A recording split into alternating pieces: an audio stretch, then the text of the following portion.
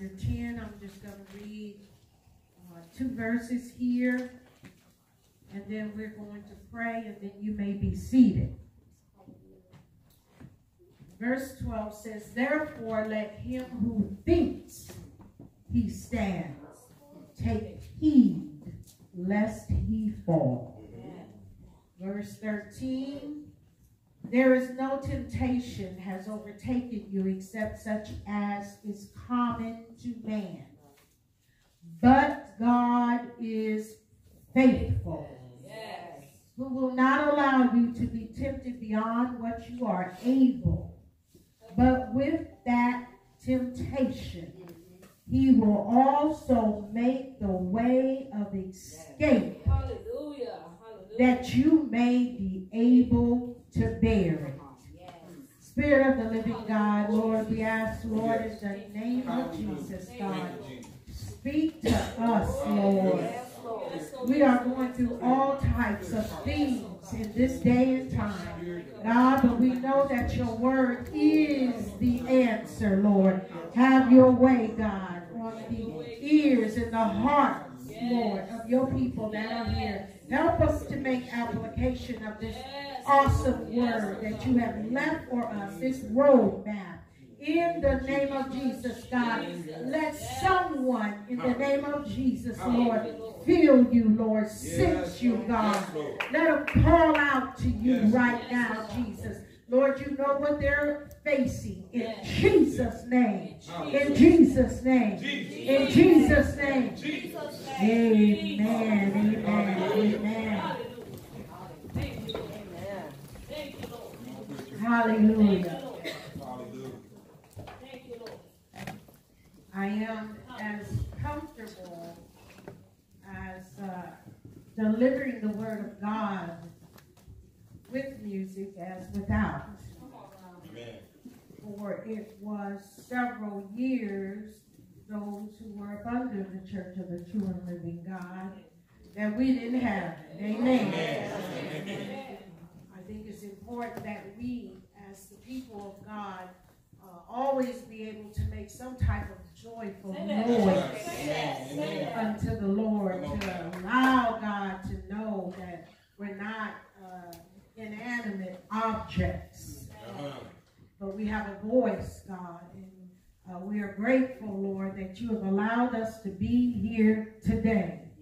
And I think that's why it behooves us from time to time to get up and to shake ourselves. Amen. To allow and to tell someone, I'm glad you made it. Amen. I believe that one of the messages for this current society, or the message that should be hurled out in this day and time from every pulpit, is to never, ever, ever give up. Amen. As we see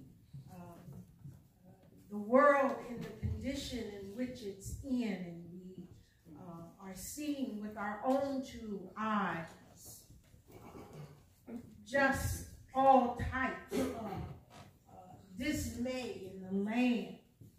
Happened to be up kind of late, and it was about 2:05 a.m. this morning, and I heard a series of gunshots. And as, you know, my window was open because it got a little warm yesterday. And I heard a series of gunshots, and all I could do was lay there and say, Lord, I pray in the name of Jesus that it's not another dead person. We are living in those times when there's all type of mayhem and chaos on every side. And I believe that it is imperative or important, if you will, that we, the church, don't go and bury our head in the sand.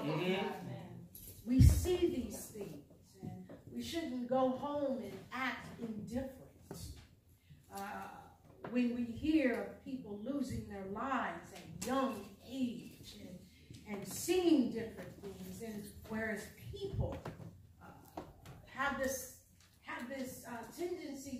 feel as though there's no hope. Yeah. Have you been there? Yeah. When you felt as though that there was no hope, that there was no way out? Have you been in the middle of a situation and felt like, if I can just talk to folks that just want to be truthful, felt like taking your own life? That's not something that just happens in the world. Because we who were in the world came out of the world and came into the church. And we understand emphatically what the devil tried to whoop on us. Someone say amen. We understand what he tried to do. And so with that, there is so much around us. And I've said this on several occasions, and I'll probably go out saying it, that's trying to consume us on every chance that it gets. Is there any witnesses in here? If I can get at least 5 folks, 5 that's willing to talk back throughout this sermon, which it allowed me to know that you can identify with the writings of Paul. Someone say amen. So for a subject and for a thought, if you will, if you can look at your neighbor and if you can really, look at them, that's a real person that's sitting next to you. Or if you have to turn around, look at that person, they are real. These are people that have gone through something. They may not ever tell you their whole story. Amen. But you know that they do have a story. Someone say amen. Look at your neighbor and say, I'm praying for you. I'm praying for you today because I know you need some prayer. Somebody say amen. It's only those of us who come up through the portals thinking that we are more sanctimonious than what we really are. We know every day that we get up and speak in tongues and lay down and thank God for another day that we still need prayer. Someone say amen. Yeah. Because we understand had it not been for God on our side, that we shouldn't even be here. Amen. It's okay. We talk back here. Look at somebody and say, I know you shouldn't be here. So don't act like you should. Yeah, buddy. We just real down to earth folk. Amen. We don't wear no big hats yet. Amen. We may not be driving no Bentleys yet. But we know which side our bread is buttered on. Someone say amen. We know about this man named Jesus. Someone say amen. Just clap in the air and say, Lord, I thank you. And as a subject on today, because it's important to leave here with a thought. Amen. Yes. To leave here with clarity, unction, understanding. Someone say amen. We don't want to walk out of here the same way we came in. Amen.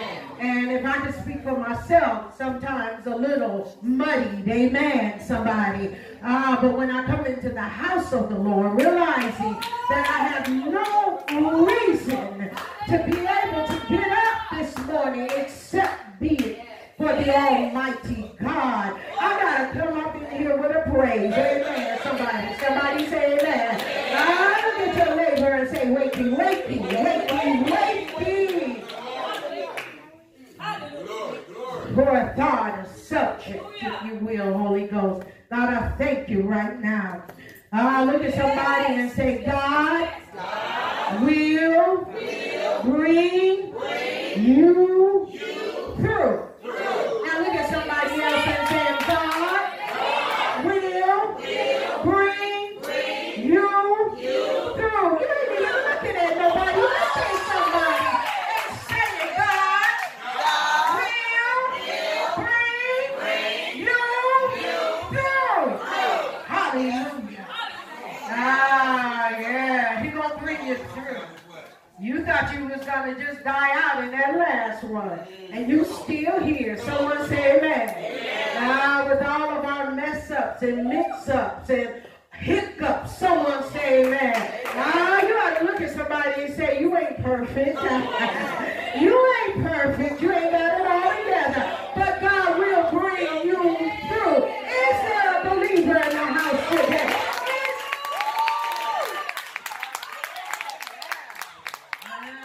The message for the hour to the hopelessness. The message for the hour to the discouraged and the downtrodden and those who watch the video that are full of despair is that you don't have to take yourself out of here. Hallelujah. God's going to bring you through. You ought to high-five your own self. Somebody next to you don't believe you. But high-five your own self and say, I know my God is able. Oh, I know he's able. We are fighting as the book of Ephesians has declared unto us. Somewhere, it was in the 6th chapter. For we are wrestle not against flesh and blood. Someone say amen. But our fight, our wrestle, is not with the things that we can see. But our fight and our wrestle is against the unseen forces that we have to deal with. Amen. That's where our fight is. Your fight is not with your spouse. Someone say amen. But your fight is against the things that are trying to malign your spouse. Someone say amen. The fight is not against the school system, which seemingly wants to be corrupt every third Thursday. But the fight is against the acts of those in the unclean spirits that are operating behind the school system. Someone say amen. You ought to look at somebody and say, I know you like me. I know you like me. Amen. You may not just like some of the stuff that I've been a part of. Someone say amen. But our fight is against the principalities, those governing systems that seems to want to govern our world, but yet they don't realize that there is a God who yet governs them. Someone say amen. Our fight is against those principalities and those powers and against the rulers of the darkness of this world. Someone say amen. We want to believe in God, but we don't want to believe in the devil. Someone say amen. You ought to look at somebody and say, if you believe in God, you should also believe that there's a hairy, burly devil too. Someone say amen. He's real. Amen, somebody. And for those of us who have come out of his dark world and have stepped into the marvelous light, it allows us to understand without a shadow of doubt that the enemy is real and he's after me and you and you. I don't care how cute you are. Amen, somebody. He's after all of us who have been named the name of Christ. Somebody say amen. For Chronicles says, for if my people, which are called by my name, would turn around and humble themselves. Somebody say amen. If the enemy could suggest to us that someone's life will never get better, he does that. How many of us is a witness? Had he ever whispered to you? And I'm not just talking BC, I'm talking about AD too. Has he ever whispered to you and said that you will never come through? You will never come out. You will always be miserable. But if I can get just two folks to stand up today and say he lied, just stand up and sit on that down. Stand up and sit on that Someone say amen. We got a lot of folks looking for a lot of things. And we got a lot of people saying a lot of things. But what do you say about your God? What are you looking for? Are you going out, even as the scripture says, and you're looking for someone who has this particular raiment on? Are you listening to the voice that's in the wilderness beckoning you to come in? Somebody ought to say, I'm so glad that even in the midst of my trouble, my misery, I realize that I ain't going out like this. I ain't going out like this. Is there anybody in the house today that has a word in their belly, in their prophetic belly, that I ain't going out like this? Somebody look at somebody. I'll stop being so cute. Look at somebody and say, I ain't going out like this.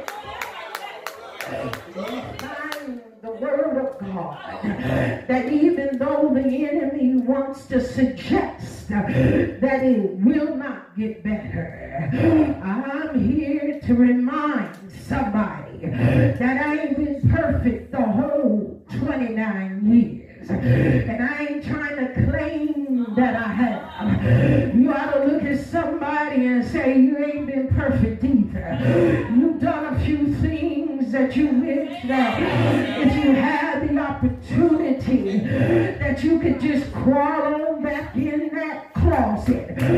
Someone say amen. Oh, but God is speaking in this hour that he is reminding us that he's going to be the one that brings us through. Aunt Mamie and Big Mama and Big Pappy and Big Daddy, they ain't going to be able to do it. Look at your neighbor and say, neighbor, it'll be by the strong right arm of God that you come through that thing. Is there a witness in here right now?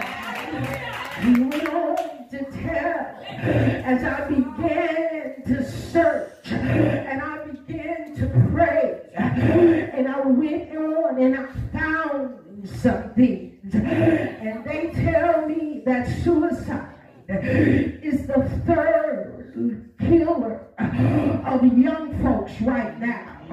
Someone say amen. That's why you can't come in here and don't tell your real testimony. There's a few of us that try to take ourselves out, that we ought to be able to be the witness to someone that's at that point right now and say, baby, don't take yourself out. Don't take no pills, take no gun, take whatever you're going to use to take yourself out. There is a God and his name is Jesus, and he is able to bring you through whatever you're facing. Put your hands together and give God some praise right now. He went on to say, you want to remind them, don't take themselves out, because the devil is always trying to do stuff.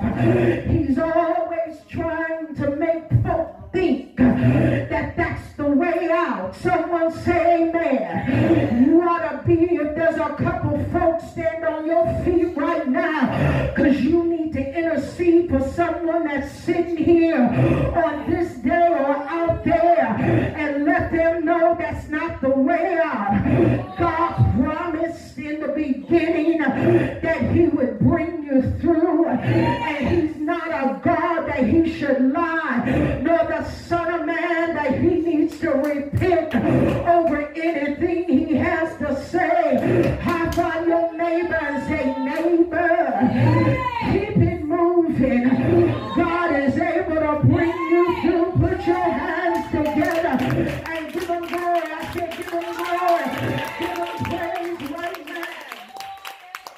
It just doesn't stop with our young folk. We see that damnable spirit that has crawled up and crawled on not just young folk, but also older folk. Some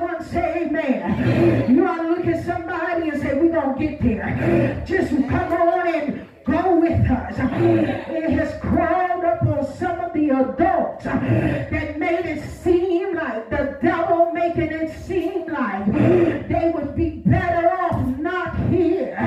But he's a liar and the father of every lie that has ever been told. He's the lie's daddy. Someone say amen. He don't want you to come out, come forth, come up, go down. Someone say amen. But you ought to put your hands together right where you are and say, I heard you, I heard you, I heard you.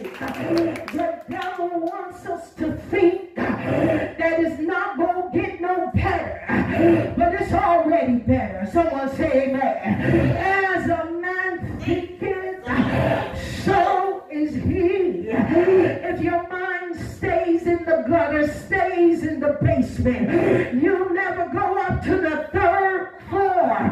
Someone say amen. The Bible, it tells us that greater is he that is inside us. Someone say amen. Than he that's in the world. I don't know about you, but I come through many types of trials and temptations, but God is still faithful. Someone say faithful. Someone say faithful. I want you to understand that your boo cannot be faithful like God. I want you to understand that your boss on your job don't care about you the way God cares. Someone say amen. I want you to understand that mama loves you, but mama can't treat you the way God can. High five someone and say, yeah,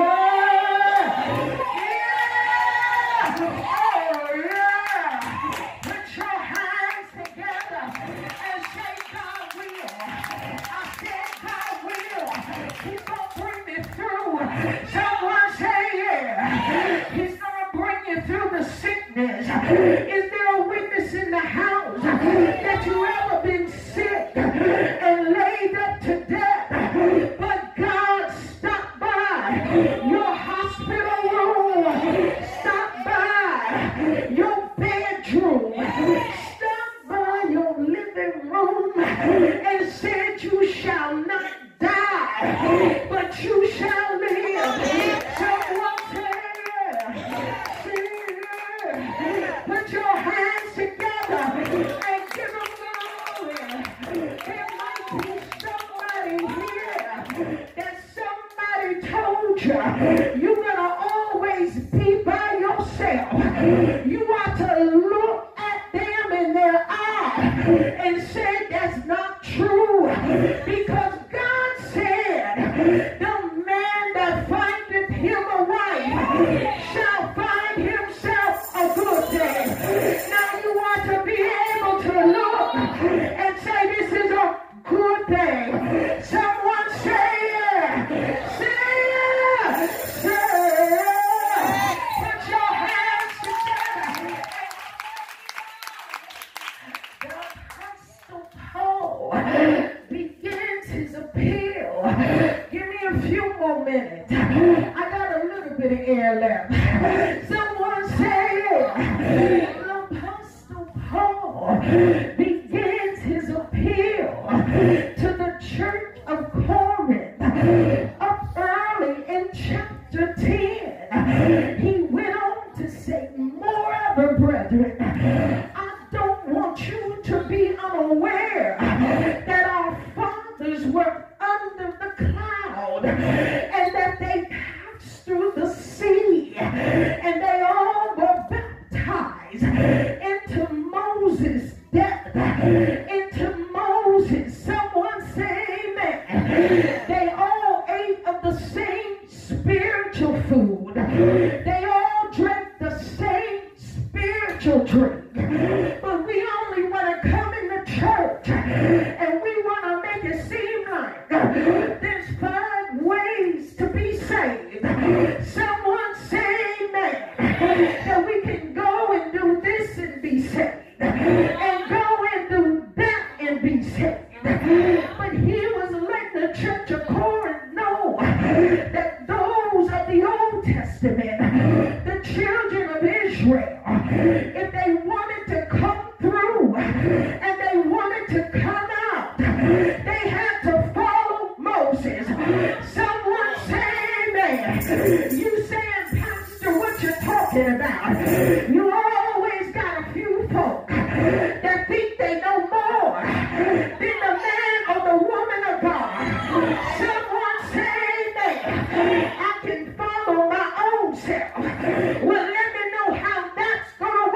for you. Someone say amen. You always got a few folk that think they can do anything and everything and make it to heaven. Look at your neighbor and say, neighbor, I thought you wanted truth. I didn't think you wanted fabrication. I didn't think you wanted to be false. I thought you want truth. Well, truth says there is only one way, one Lord, one faith, and one baptism. Someone say amen. Look at your neighbor and say, neighbor, God's going to bring you through if you want it. Someone high five yourself and say if you want it. If you want to stay down low with the chickens, you can stay down low. But as far as me and my house, we are rise up to the eagles.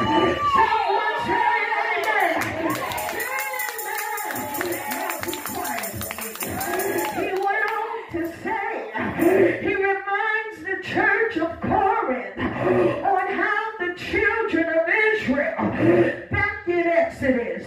Someone say back in Exodus. Look at your neighbor and say back in Exodus. Well, you need to know, if you don't know, that Exodus symbolized bondage. Someone say amen. And we all were there. I don't care what type of suit you wear. I don't care what type of shoes you got on. Every single one of us, we're in bondage. If you believe you are in bondage and you can stand up, I want you to stand up and sit on back there. 1, 2, 3, up there. Come on, somebody. Some of you, what's wrong with you? I ain't gonna go there. I ain't gonna tell you what you already know. Someone say yeah. But that's in Exodus, which symbolized bondage. They were all on the same plateau. They all needed to come out. Someone say amen. That's why we can never get to the point where we think our stuff don't smell. Someone say amen. I love real preachers. Ain't trying to make it seem like something it ain't. You ought to look at somebody. You ain't got to open your mouth. Just smile. Yeah. Because you know they know that you know that you ain't lily white. Someone say amen. Put your hands together and give glory.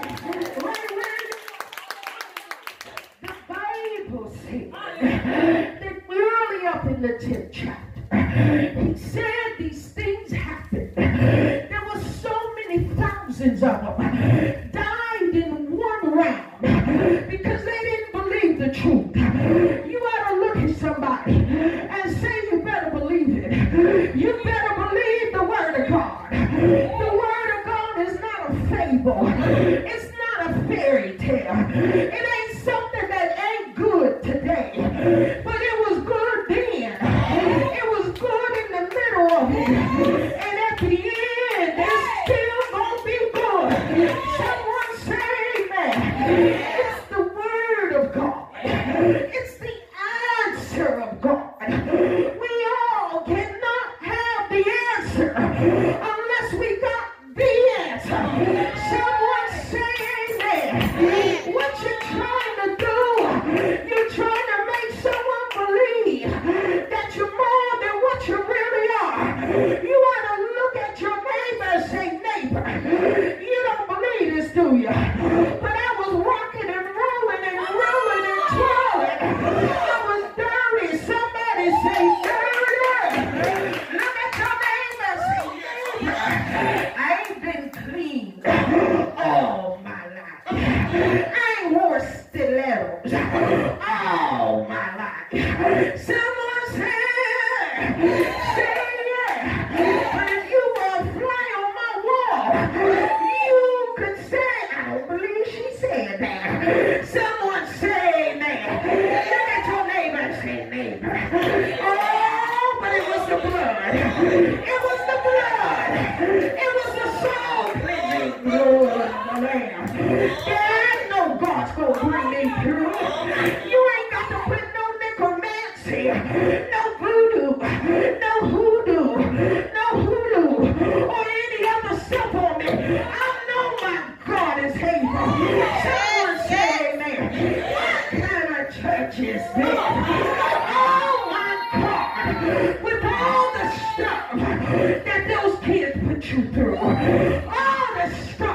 that man put you through. I dare you to wave your hand in the air and wave it like you just don't care.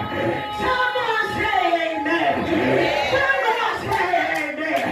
Look at your neighbor and say, neighbor, I'm cut up this morning by the finger of God. So I can walk in here. So God can tell me I'm going to bring you through. With your hard-headed, sassy, bow-legged self, I'm going to bring you through. Someone say yeah. Someone say yeah. And say, I bet you didn't believe that. I bet you didn't believe that he was going to bring me through that test. I got a word today. Look at somebody and say, I got a word. I got a word. That the finances ain't going to kill me.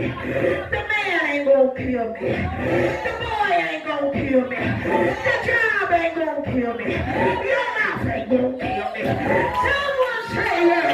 Look at your neighbor and say, neighbor, I'm going to go through. I'm going to come through. Someone shout. The Bible, you better preach. The Bible said, not Daniel Steele, not Tom Clancy, not some of these other book readers, but the Bible said that you won't make it through. I don't care how dark it gets. Someone say amen. If there ever was a time in your life that it was dark, stand up, sit down. I said if there ever was a time in your life that it was dark, stand up, sit down. Someone say amen. Sometimes we've got to realize and recognize what God is doing. Someone say amen. I feel all right. I feel all right. I've been going through something, but I feel all right. Look at your neighbor and say, neighbor, I bet you thought that she wasn't going to preach. Every time I get the opportunity, I'm going to put that devil right where he belongs. Someone say, yeah.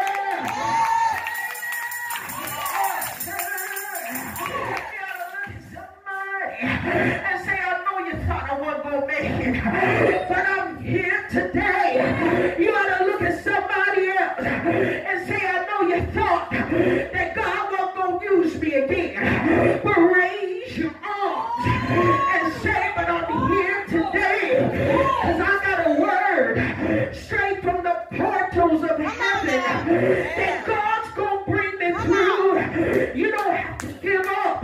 You don't have to throw in the towel. You don't have to stop. You don't have to quit.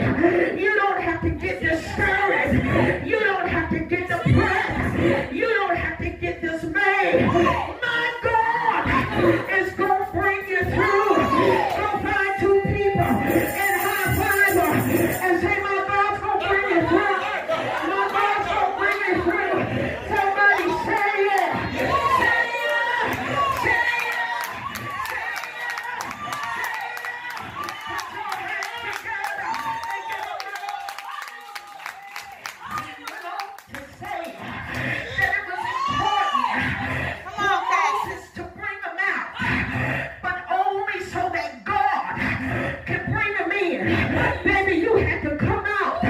Before you came in, someone say it.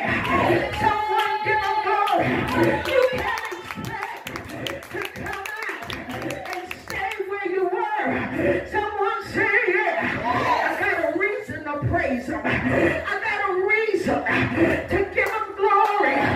Even in the midst of trouble. Is there anybody in the house that can take one moment, 1 30-second moment, and get a little cocky? Someone say yeah. Look at your neighbor and say, neighbor, I'm a little bit cocky, but not because of my own self, because of he who began a good work in me. He shall establish it. Look at your neighbor and say, neighbor, what he started, I said what he started,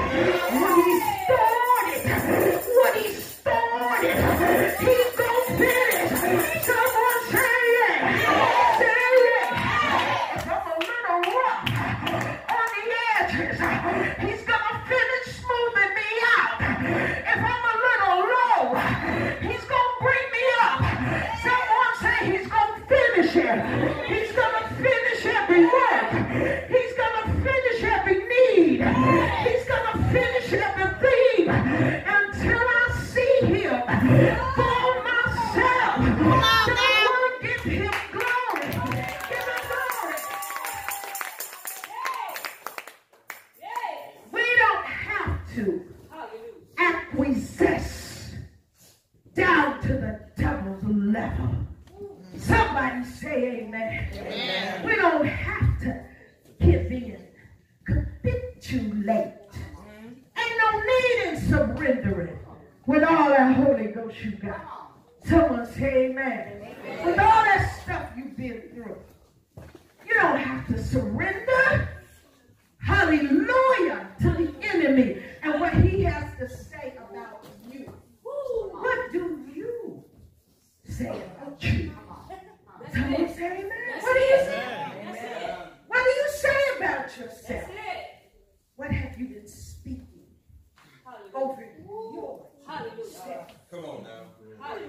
You might say, well, you know what, Pastor Rembert? I haven't been saying anything. That's the problem. Come on. Come on. Come on, Pastor. That's the problem. You know, just like they say, only God can judge me. That should make you afraid. Come on. Amen. Come on, somebody. Amen. Only God can judge me. Yes. That should bother you. That should bother us. Because when he starts to judge, come on, it starts in the house. Yes, yes, yes. Somebody say amen. Amen. It starts in the